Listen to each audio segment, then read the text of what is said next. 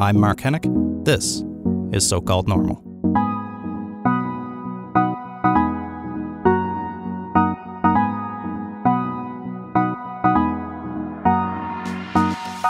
Hey folks, welcome to So-Called Normal. I'm Mark Hennick. Today on the show I have Elvira Kurt.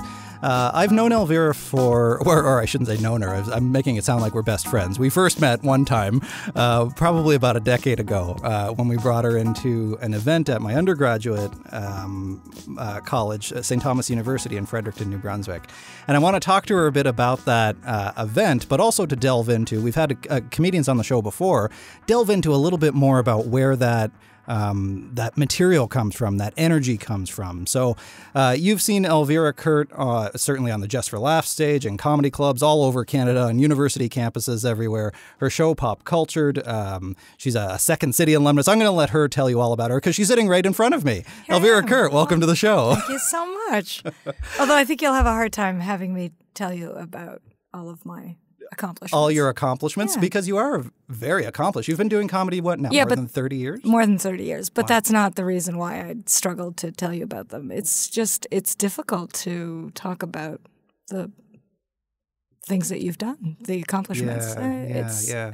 I get that, too. I recently had to rewrite my bio, which is a weird thing. I know, it's like right? the worst thing ever. You're writing about yourself in the third person. Exactly, yeah. But then I've been trying to... My New Year's resolution, or I should say my New Year's commitment to myself, my New Year's intention. I don't like resolutions. But anyway. It's a stupid word. It's a stupid word. But is to celebrate more, to be more joyful. You know, it's so easy, especially for somebody like me with depression for longer than I haven't, to shit on myself. It's amazing day, that that's an effort. It is. I'm going to focus on joy, and that's something that we all struggle with. Not it's a lot the of human people condition. get that. I know. Some people, or I don't know. Maybe it's just my idealized version of other people. Yeah, but I feel too. like it comes easier to other people. Totally, sure. I'll read someone else's bio and I'll be like, "Why didn't I write that? Why didn't I write it like that? That's amazing. Yeah. I would love to see this person perform." So I read mine. I read my bio and I'm like, she's so full of herself. Somebody complimented me the other day, and I always discount compliments. Did they call you a handsome devil? They didn't. Oh, okay. I wish they did. Well, you are. I should get back in touch with them. You should have. But my response to it was, Mark's better on paper. What you read on paper isn't what you get. Wow. Because that's how I see myself. But, enough about me. Your material is deeply personal as well. And I remember, you drawing on your own experience coming out and with your mother, who I believe was Hungarian. She's Hungarian. Yeah. So tell me a bit more about your background and how you've drawn your material from that. Well, when you mention that and that you say that, that was from 12 years ago, it feels like a lifetime because I've been through so many iterations of comedy, both on the scene and then my own personal evolution. And one of the great advantages to having been doing this for so long, well over 30 years of stand-up comedy, could be 35. I started in 1984, I think, was the goal that I had set for myself. And how did you start? I just, I'd been going to amateur nights at Yuck Yucks when it was on Cumberland in Yorkville there, and I'd been going for many weeks and had sort of realized that you didn't even need to be funny, you just needed to be courageous. And I thought, well, I think I have the comedy. All I need to do is have the nerve. But it's very telling that even then, I set an arbitrary date. It was like, by December 9th, which was my birthday, I gotta do an open mic, an amateur night. But I didn't tell anybody. I didn't tell any of my friends. And to this day, it is the hardest part of doing stand-up is letting people know. So it is exactly contrary to the whole point of doing it, which is to get as many people in to see you, to build a following. And I actually, I push them away. That's probably not why I perform, right? Back then, I had no awareness that I was struggling with this. It was my own personal thing. Right. I didn't think anybody needed to know. I'm sure I believe that who would come? I won't be hurt if I don't tell anybody, right? If nobody shows up and I haven't told them, then I won't have a reason to feel bad about myself. I didn't understand then that I was probably doing comedy to survive. Do you know what I mean? What do you mean by that? What did it do for you? My relationship with performing has changed so much over the years, but the reason that I do stand-up comedy now is because I love it.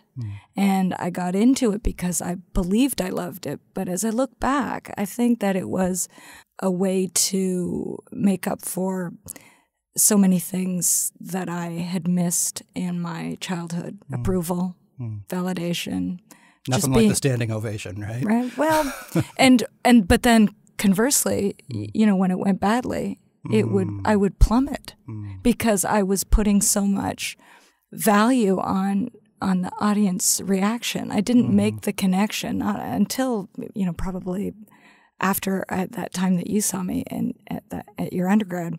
So only within the last 10 years I hadn't made the connection that the audience was standing in for my parents. It seems like such a cliche, but it's real. I can't speak for other comedians. That's actually really deep, because one of the things that I do a lot of public speaking. That's one of my main gig, and I don't think I'd made that connection yet because I really. Do we have a therapist on standby? Well, so I was just going to say, usually people come into this little tiny dark hot studio, and I'm the one, hopefully opening them up. Right, but I think I just had a realization about myself. Yeah. That's pretty deep. And I had to do a lot of work. I had to make a really conscious disconnection between who the audience is. And, when I took that pressure off of them to be the Kurts, which are my parents, I was able to enjoy it more, but then also not wear the disappointment as much. So the highs weren't as high and the lows weren't as low. It was more authentic to a work experience as opposed to having it intertwined with my identity or my survival or my definition of myself. Yeah. Do you think that was in terms of I don't even know how you say it, but the nature of your comedy? Was it as cutting, I guess? Was it as big, Because sometimes when people bring a lot of emotion to it, then it really delivers. But of course, we see people burn out from that too. Sure. It was always personal, and I think it was as intelligent as it could be for where I was at the time. So I've always thought of myself as intelligent. I think a lot of comedians who do well, or the ones that I'm attracted to, their work, have an intelligence, like a baseline of it, but I mean an emotional intelligence that I've only been able to achieve since I've started therapy, where the material is deeper, it's richer. So it's always been dark. That's the through line. My comedy is always quite dark. Is it edgy? Well, only because I'm talking about things that are harder to make funny. So that is edgier. If you're talking about sex or, sort of base human desires, those are easier to mine or to, get a sort of a shock reaction. But to talk about shame or failure or hurt and to make it funny, that's much harder to do. But it does make a deeper connection, and I enjoy it more. And it's more authentic. I mean, this seems to be, and I guess you would know this much better than I, but quite a trend in comedy right now. When you look at things like Nanette or The Great Depression on Netflix, things that are very deeply personal, often about mental illness, people talking about depression and suicide and identity and coming out and all kinds of things. But it's not from the nature of it isn't a Louis C.K. or a Ricky Gervais kind of, or actually not even Ricky, because his show now, Afterlife is really quite good. For sure, but the point is, it's not making fun of depression. It's not making fun of suicide or coming out. It's drawing from that real experience. Yeah, no, it's people just blatantly announcing what their struggles are and mining comedy from it. It's an amazing trend. I have seen so much in the decades that I've done it, and comedy has just gone through all of these shifts, and this latest one where people are not only touching on it, but using that as the jumping off point.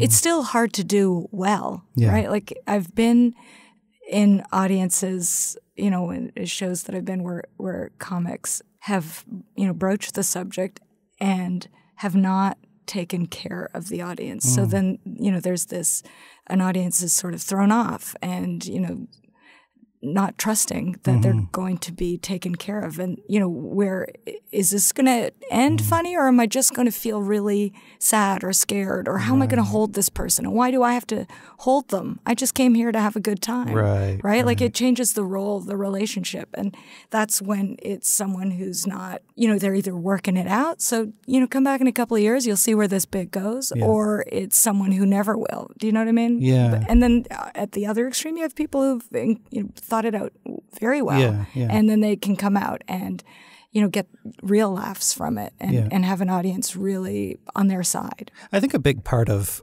those emotional disclosures, certainly you can come out and try to shock the audience, but if it's something really personal that a lot of people in the room probably have been through too, then I think you have to do a lot. You have to do a lot of the safety building up front, so For that sure. way when it comes, people know that you're joking. Because even if you're a comedian, I think I don't do comedy, but I talk about suicide most of the time, and my talks are surprisingly funny. I don't go up there and I talk because I'm talking about my own experience. Right. But I think, like I said, to do that, there's a lot of work that happens up front, so that way people know that you're doing this to get through, to help them get through it, to understand it better, and to have a more authentic relationship with the material. Yeah, I think that's true. It's a skill that you don't set out to do in comedy, which is prepare the audience for difficult things, right? You just, when I started, I never thought about their experience. Right. It wasn't until I first came out in my act that I realized what I was doing, right? I would do it first, and then only after some time did I realize, I'm waiting until I have them on my side before I tell them that I'm a lesbian. Interesting. Right? And was that hard for you to do on stage? Because that was one of those things that it seems like now isn't a big deal. Right. But certainly, sure, 80s through, or up until the 2000s, it was a big deal. It was a big risk. I mean, the very first time I performed for a gay audience was at a show at U of T. A promoter here brought in a troupe that had been of individual comics performing under the banner of Funny Gay Males, and they asked me to open for them, and so it was the first time that I could actually be myself. But then it meant that I couldn't go back to a mainstream comedy club and be the comedian that I had been before I'd done the show. I couldn't just go up there and either ignore it, right? The way Ellen did most of her career was not talk about that material at all. Like, I can be a comedian and I don't have to talk about my personal life. I felt like I couldn't talk about that.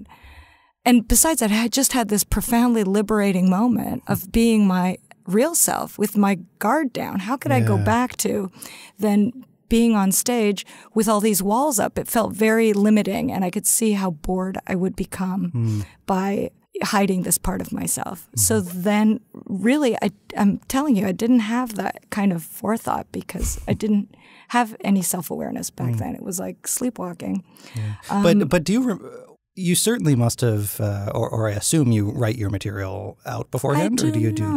You don't. Oh, interesting. So you just kind of go with it. And that was also something that was that I spent many years berating myself for. I didn't celebrate the fact that I do comedy sort of instinctively or instinctually, or I have ideas and I organize them loosely, but when I step on stage, I try to plug in to the present with varying degrees of success. And based on that, being plugged into the present, connecting to the flow, as it were, then we see where we go. We have a vague idea, but there's so many ways to get to the different, milestones or markers that we'll see what we do together, me and the audience. But to finish my thought about, how I went back to a mainstream club after having come out in my act, I think I must have thought, well, I can't open with it.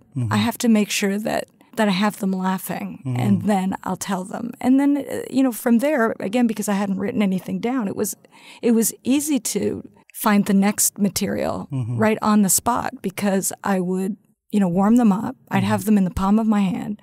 Then I'd tell them I was a lesbian.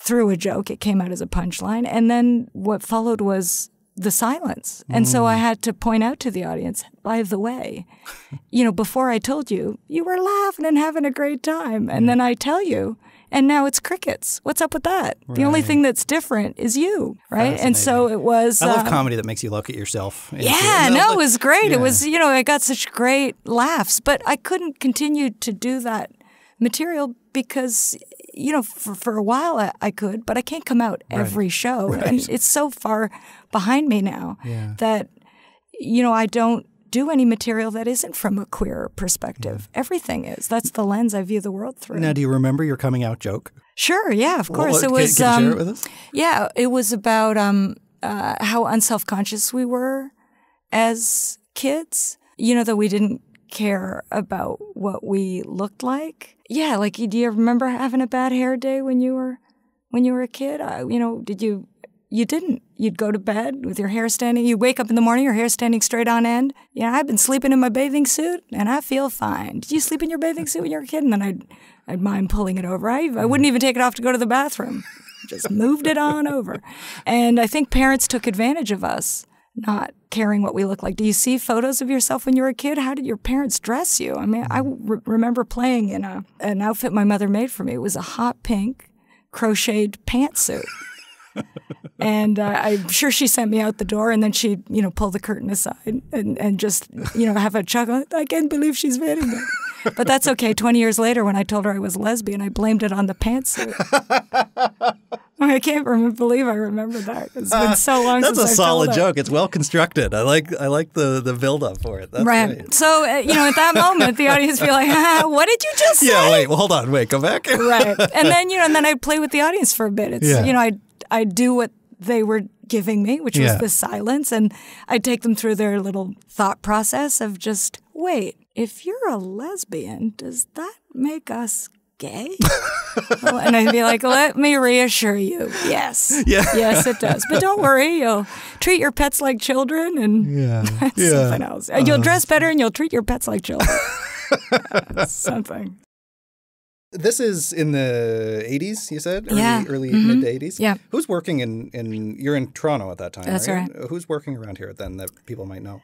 Was Howie Mandel around then? No, he was a generation before me. Same with Jim Carrey. Yeah. But they, when I had come on to the scene just as an amateur, their shadows were looming quite large. Mike McDonald was the big name. Fantastic. Yeah. He was the first comedian that I ever saw on stage, actually.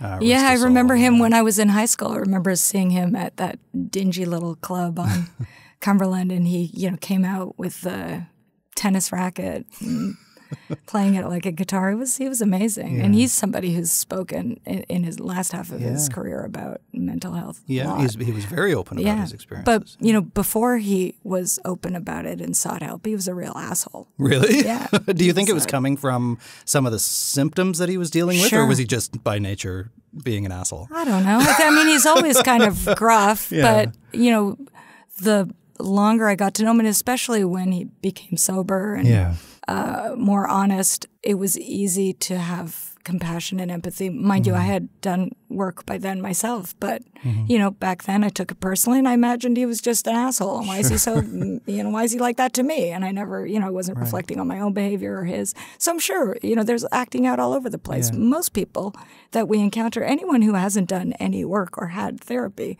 are just walking around, with little activation bombs all day long. They're just, pre-trigger. Yeah. And they're just waiting for you to, look at them funny or say the wrong thing, like, excuse me, or do you have the time? And, I'm an introvert and I have social anxiety. So sure, same here. I identify that way too. I just don't want to talk to people most of the time. Right. But inadvertent interaction with people, how often is it going to go well and how often is it going to go horribly? Yeah, and then you think about it for the next 3 weeks. For sure. Oh my God, I live it on a daily basis. Yeah. Right? And I have a 14-year-old daughter, and I'm activated all the time. And I've been in therapy now for 15 years, going on more than that. Yeah. So what drew, well, actually, let's go back a little bit further than what drew you into therapy. But did you, comedians are probably among the most notable group for burning out, for their lives being disasters, for suicides. We lost Robin Williams. We lost so many others. Drug overdose. And not even, not always the stories you hear about. Some have been some comedians that we know and love die from substance abuse, and that's a form of suicide as well, right? Like you drink yourself to death. I'm thinking of Eric Tunney, which is a profound loss for our community. And there's so many out there. So did you? How hard is it to not fall into that group when you're, running in those circles as a young person? Especially seeking approval, I think. Right. In some ways. How Well, did you? I'm making an assumption. Did you fall into that kind of lifestyle of drinking and drugs and, all the things that comedy is known for? I did, but I also have a lot of anxiety, so I would be anxious about losing control. So I could enjoy, overindulging, but then the price that I would pay afterwards and not feeling like myself was enough to discourage me from staying in that place, right? Like I was certainly, a lot of times, especially when I was a road comic and you would stay not in a hotel, but in, the comic apartment. Oh, wait, I don't know about the comic apartment. What's the comic apartment? Comic condo, the comic apartment. It's, a club to save money, because they had different people coming through every week as opposed to putting them up in a hotel. You just rent an apartment and then everybody stays in that place. Like, just thinking about it now, if my daughter told me, I'm going to stay with these guys I've never met for, 5 days, I'll see you. Yeah. Like, I would never let her do that. I can't believe that I survived. But, it wasn't, fortunately, there was never anything overtly threatening to my physical safety, but emotionally. And the debauchery was relentless, not to mention how disgusting each of these condos were. I thought you were going to say men are. Okay. I believe that's the given. So actually, did you, as a woman in comedy, now you termed yourself fella girly. Yeah. Did that help you to be less overtly feminine, I guess, as some other comedians maybe? Well, but that wouldn't dissuade a man in any way. It almost brings out a whole different array of attitudes, right? It's like, well, I can turn you. You just haven't had my cock. Do you know what I mean? Wow. So there's that attitude. Did you attitude. encounter that? All the time. Really? And then there was also, why don't you bring someone home? Let me watch. So there's that. Yeah. God, men are gross. It's just really, truly wow. awful. I mean, but that's human nature. There were a lot of guys who were also incredible and kind. There were guys that I felt completely safe and warm towards and felt respected by 100%. I mean, not as a person, because I think, what the common ground is that you're lucky you're here, or you're funny for a woman. Right. I think that even the best guys have this mindset that, the comedy is always somehow lesser than. Right. I haven't seen that change, but that is like a huge and profound cultural shift that would need to happen. No, I mean, although you don't like to talk about your own accomplishments, you've probably been more successful than most of those people in those comedy condos. I have. Right? Listen, it's true. You're right. I struggle to list the accomplishments, but when I grant myself the moment's grace to do that, to reflect, because it is how I am able to be 58 now in a field that really would prefer that it's only for younger people.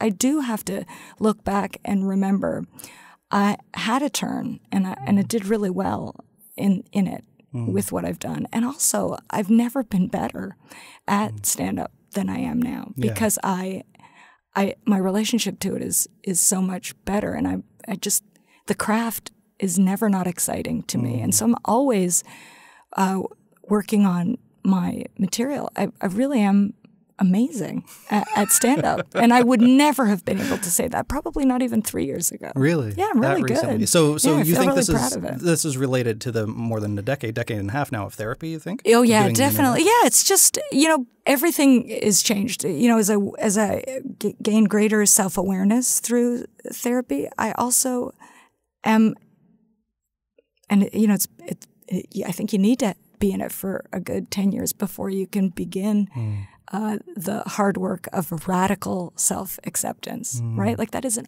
ongoing struggle, but it is.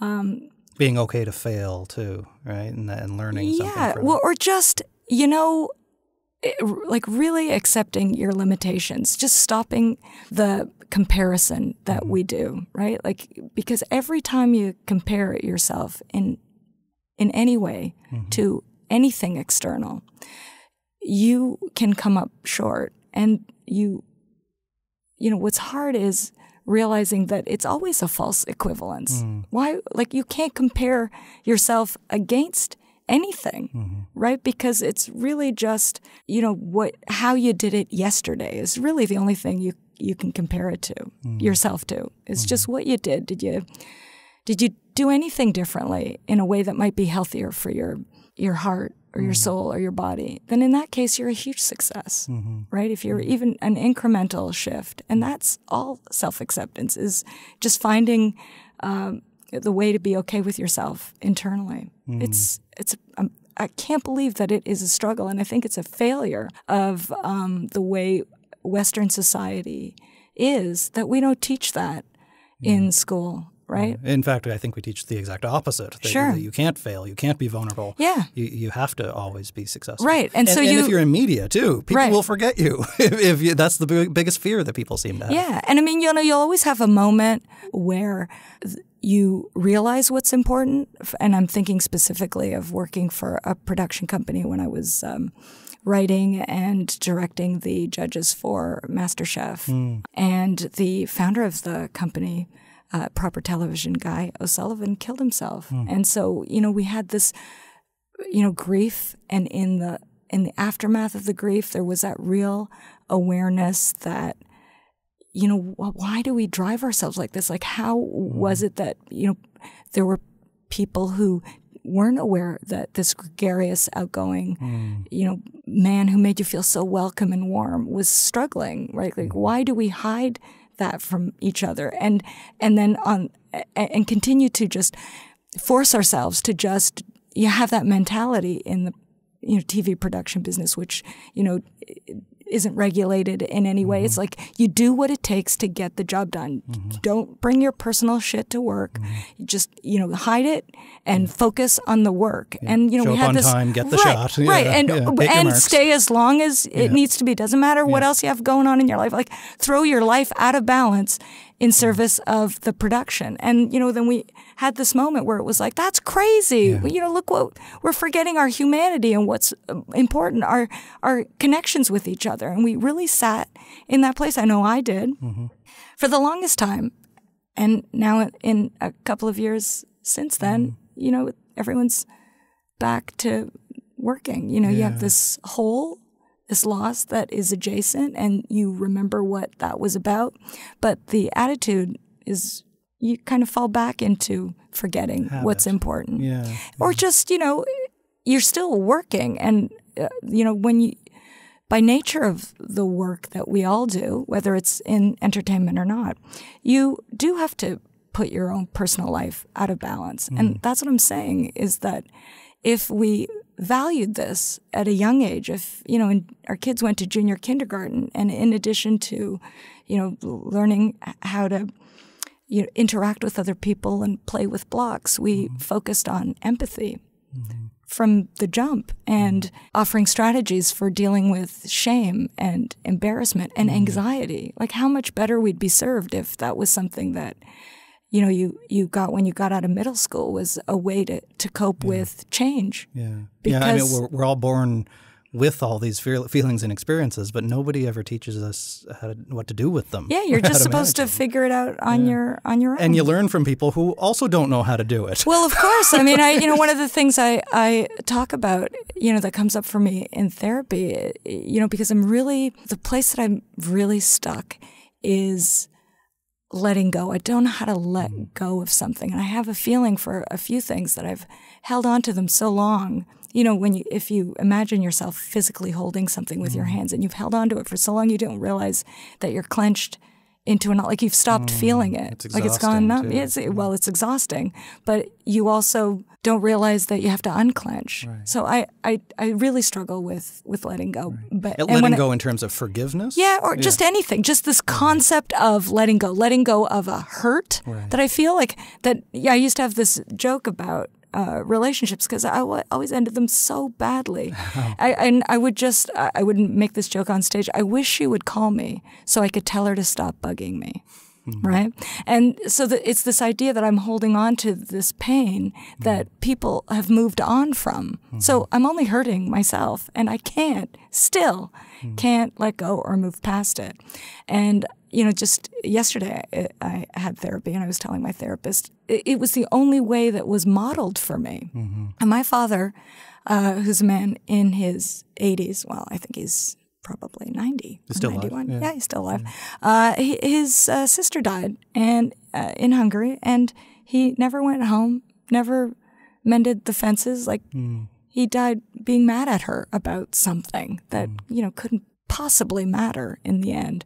But he somehow feels like he's taught her a lesson, right? And does not see that, that he's only hurting himself. And that was my model growing up. Both parents are, equally have their issues that were undealt with. So imagine you have people who haven't looked at themselves or even seen the value in examining their lives, raising another human, obviously. And that's in addition to generational trauma that just gets passed on, right? Sure. So, I noticed this as a parent as well, when your kids start doing all the things that you hate about yourself, or that remind you about things that happened to you as a kid, and they don't know. They're just living their life, right? How have you been dealing with that? You have a 14-year-old and a 10-year-old now. Well, I'm so glad I do comedy because I do, I get a lot of, I'm able to be reassured that I'm not doing it well by how successful those jokes are, right? Like it's always, when I talk about my kids, first of all, I check with my kids before I'm going to talk about this on stage. Is it okay? Do you mind? And, initially they said I could never tell. And then as they got older, they would come to the shows and they could see that the joke was always, well, there was a double thing going on there. The joke, it was usually at my expense, but they also, by extension, got a little, hey, people are laughing at a story about me. Right. I'm the star of the story. They're part of mom's work. Right. So they've been more agreeable, when I tell them, what the story is going to be about, because I have, and the reason it's so important for me is that when I was a kid, my mother, who was very outgoing, would have no problem, if we went to a Hungarian restaurant for dinner. Can you imagine a Hungarian family on their night out going out to a Hungarian restaurant? My life was an absolute hell. But she would tell these... I feel like that's a really niche observation, but okay. She would tell... well, why can't we try any other cuisine? We eat this, don't we eat this every day? You know what? Let's go out for dinner. Where should we go? Hungarian food. And she would tell the server stories about me. Just, like crazy things that her kid did. I was right there and I would be crying. I would be turned, facing the wall, begging her to stop. Embarrassing stories? Or? Yes, of course, mortifying stories, right? I went to camp for a week, overnight camp, and I didn't change underwear the entire time. I don't know why. I was afraid to reach into my duffel bag. That's the actual truth. Yeah. But hearing her tell a complete stranger and having them have a great laugh at my expense, I was 9. Right. You know your kids, how sensitive they are. So it was so important to me that I check in with my kids before I do material about them. That being said, I also, in addition to, like I said, the reassurance that I get that we're all making the same mistakes as parents, one of the things has come up recently in my material is that I haven't found, like, what I'm having trouble with, especially the 14-year-old. Like, I really can't get my kids to do anything I want. I can't, like, I don't know why I thought I would have movie children, but I think that in my mind, that's actually what I wanted. When I thought of having kids, I thought of having kids that I've seen in the movies without realizing that everyone's looked at the same script and they're waiting to speak because that's what it says on the page. In real life, they just talk all the fucking time. they're relentlessly demanding. They don't think anything that I have an existence outside of serving them. It's bananas. So I can't get them. Have they told you off yet? Constantly. But they just, their expectation that I will be there, I get no compliance from them, no compliance at all. And that, partly to blame is my own parenting. I didn't set boundaries on them. I didn't have expectations of them. I just imagined that my goodness would reflect goodness back at me. I didn't realize that what would happen is that they would just see it as permission to indulge in even worse behavior. So they're different people with their own minds. Right, but remember, I grew up with parents who used fear and shame to get the kind of behavior that they wanted, to get cooperation. They, it was like torture, emotional torture to get what they wanted. And I haven't found anything as successful on the healthy end that will get me cooperative behavior as fear and shame. Like there's a part of me that's like, perhaps I should start shaming and fear because give that a try. It seemed to work because for listening to them and holding their precious feelings gets me fuck all. And so just now brush your teeth. Right. So now I'm not. Now I'm still dealing with the lingering after effects of bad parenting, and now I'm having bad childrening. Like I'm getting it at both ends. And the difference is, as my therapist says, your daughter lashing out is age appropriate, right? Your daughter blaming you for everything that's horrible in her life is age appropriate. Your mother blaming you for everything that was horrible in your life is not age appropriate. As soon as my daughter hit 13, it was a huge regression in my therapy because there wasn't anything that happened between my daughter and I that wasn't triggering me. I was no longer an adult in my interactions with her. I would start as an adult, then she would say something, and then I was gone. I was gone. And then in some cases, she was more emotionally, as she was older emotionally, in those interactions than I was. What was your life like when you were, now we're switching the therapy thing, but when you were 11, 12, 13 years old, what was it like for you? It was pretty brutal. Yeah. It was, individuation was not allowed to happen. From your mother? Separating from your mother or your father? Both my parents. I mean, my father was, he's a real special case. And I have, the compassion I have for my parents is that, they lived unexamined lives in a time where that was, it wasn't even a mindset, right? So it's not like they didn't have the opportunity. No one thinks that way. I mean, when I started going to therapy, this is 15 years ago, and I would tell my mother, ask her about stuff. She's like, why are you talking? Why you need to be happy? Right? Like life just is life. It is what it is. It's hard. And it's one of my... Your family Catholic? They are Catholic. Okay, just a hunch. Life is hard. Life is hard. And I would say in my act, that's nice to hear when you're 2. Right. Which I follow up with right until I learned how to read. It was my mother who used to read me bedtime stories, and they always ended like this. And they all live happily ever after. Ha! Like hell they did. Now go to sleep. This reminds me so much of my own childhood. So it was, and the teen years were particularly hard. And I think for a lot of people, it's very easy to be stuck emotionally forever some point in your teen years because teens are also able to function alone in the world. So it's very difficult to reintegrate that part of myself. Well, and you also don't realize at that time, but at many other times in your life, that there are other times of your life, right? When you're a teenager, you only have 12 years of experience to realize, and you think that's going to be your whole life. Or you're stuck in that little place. Nobody's letting you do or be yourself. Right. And nothing will ever change. Right. You got the whole rest of your life to be messy and to figure it out and to make mistakes, right? Right. But you don't have that knowledge at that time. You don't. And also, a teenager can hide in your adult self kind of in plain sight because they are so high functioning, right? Like it's a lot easier if you have some trauma from when you were 4.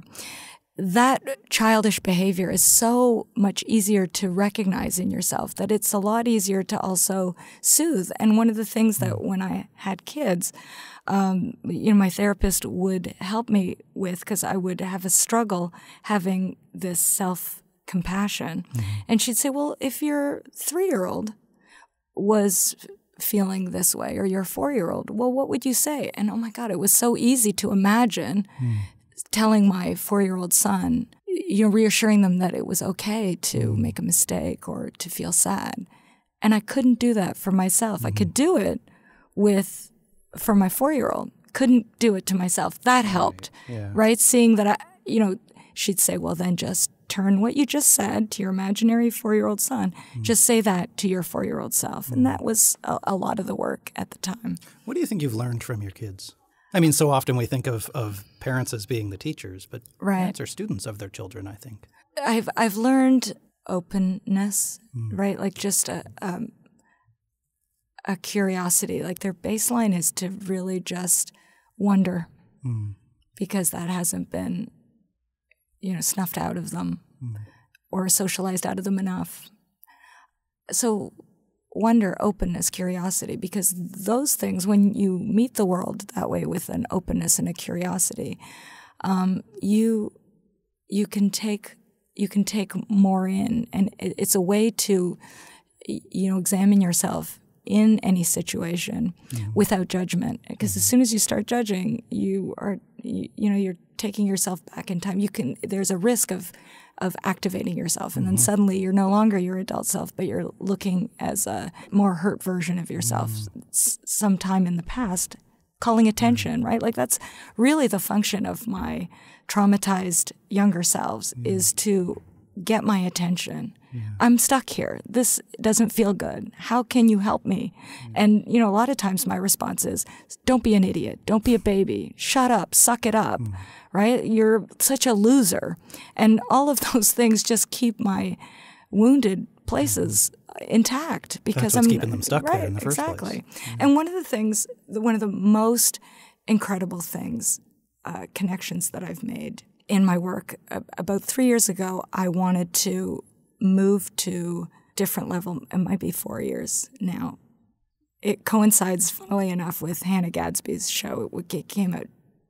I performed the day before I did this show that I was so profoundly proud of, and it was the culmination of the year before. I had attempted to do a stand-up comedy show where first half of the show I would just, host and bring out a bunch of women that I thought were amazing. We'd take an intermission. In the second half, I would do more of a theatrical piece. I would use the stage more. I didn't allow myself as much latitude as being in the moment, right, of just riffing on whatever came up. I had these beats that I was going to hit, and it was based on a dream I had about actually dragging a giant sled of luggage around.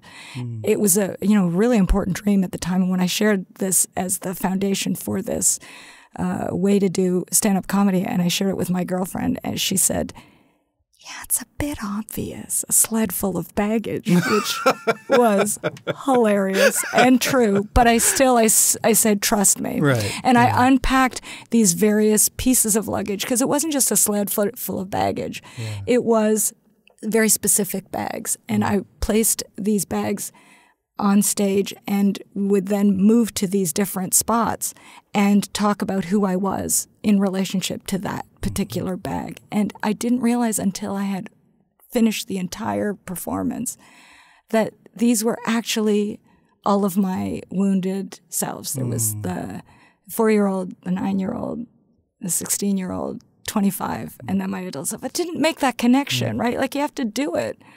And so I developed that idea even further for this show that I did the day before Nanette dropped, which was such a like, it wasn't strictly stand-up. It was much more comedy focused than anything Hannah Gadsby did. So there's no crossover at all. Yeah. But it was this idea that I could break the limits of stand-up by talking about deeply personal and profoundly difficult topics. And in that, between these two shows, this evolution, I realized that what happens and what has always happened for me in stand-up is all of the parts of me that have the trauma, that have experienced trauma in my life, that I take to therapy, and we do the crying and the healing and all of that work to recognize their existence and try to integrate them with my 58-year-old self. When I'm on stage, those same parts of me exist in joy.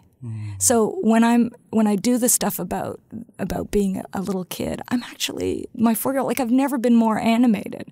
So that is my 4-year-old self, who's normally exists only in trauma. I'm connecting with that part of me in pure joy. They're on stage playing, and the same with every part of me.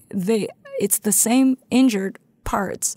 But they are, when I take them on stage, we're celebrating, we're enjoying each other's company. And it's like because I'm so focused on the present, nothing else is intruding. And that's why I love stand-up now. It's because I get to interact with these parts of myself that I normally only experience in pain or discomfort. And we're on stage playing. We're having a great time. And there's no room because we're so focused on the work that it's joy. And this is it. It's love. Joy is the work. You have to do the work. Sure. You can't just run from your triggers your whole life, because they're going to keep you captive. They're going to keep adding more and more baggage. So you have to be able to. Otherwise, what other choice do you have? Right. Just carry that around with you? But I don't know how I would do it if I didn't have this work. I don't know how else people find it. Like, how do you connect with your joy? I do much the same thing. I've had depression for longer than I haven't now. So I don't know a life without it. It took me a lot of work to realize that I'm not the type of person who thinks that I'm cursed to live with this for the rest of my life. My Irish Catholic mother used to tell me, maybe this is just your cross to bear. Yeah, right. I was like, I don't want to do that. Right. Have you seen Passion of the Christ?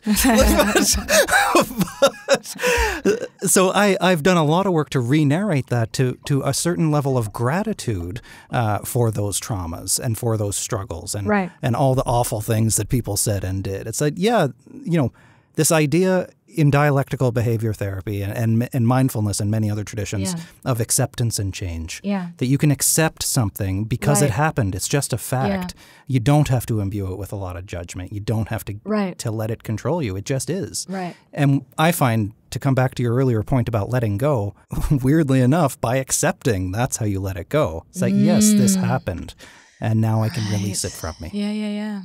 And I think that's how I've been able to come to terms with the fact that depression and anxiety have been part of me, but they don't define me. Right. That I accept them, and that's okay, and now I can go do other things. It's an onion peel. I find that a lot. Like, you have this core of whatever your issues. It's never going to change. It's not like you're going to uncover anything else, but as you peel off the layers, with each layer, it presents itself in just a slightly different way. Like, the work is always the same. It's always the same, but you also get to decide what that meaning is. You can call that onion an apple if you want to. That's up to you. For sure, and nobody else can tell you otherwise. Of course. And I did want to mention this piece of advice that you gave me just in the course of doing your thing that you never realized that you did, and I wouldn't even have expected you to. But one of my escapes as a kid, I was diagnosed. I had my first suicide attempt when I was 12, but I'd been struggling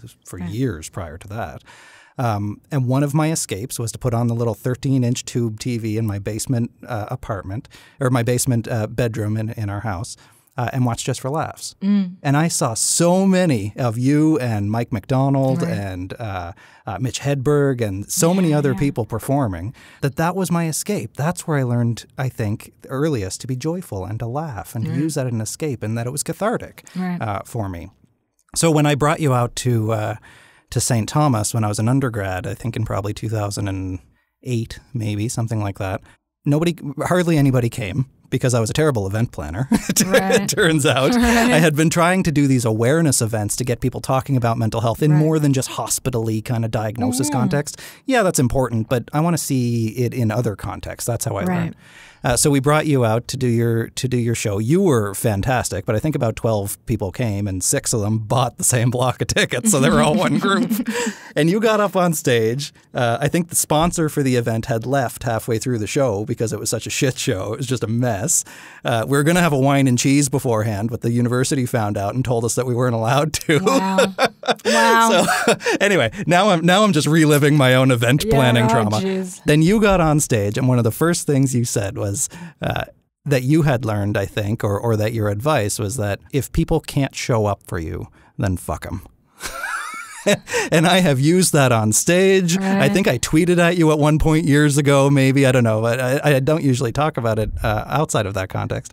But that's been such an important piece of advice for me, that if other people have a problem with who you are and how you live and the mistakes that you've made, then that's your problem, not yours. Your acceptance and your healing and your letting go is your responsibility. So I want to thank you for that after all these years. Well, that's very kind. I would amend it now with with Please even do. with all the onion peeling that I've done, is that the obverse is true as well, that you have to show up for people, and that's something that I'd never appreciated, and it's been a mark of real success in my life that I have understood the importance of that, because I do think that I think this is part of tying into the ambivalence I feel of letting people know that I have a show, is that I think I don't matter, right? Like, who's going to miss me if I'm not there? And that's what showing up is about, is showing other people, like, it's not about you and not thinking about you as much. It's, are you there for somebody as somebody else? Maybe that's something else you've learned from your kids. Nah, they're fuckers. Is it okay if we leave it there? Let's do.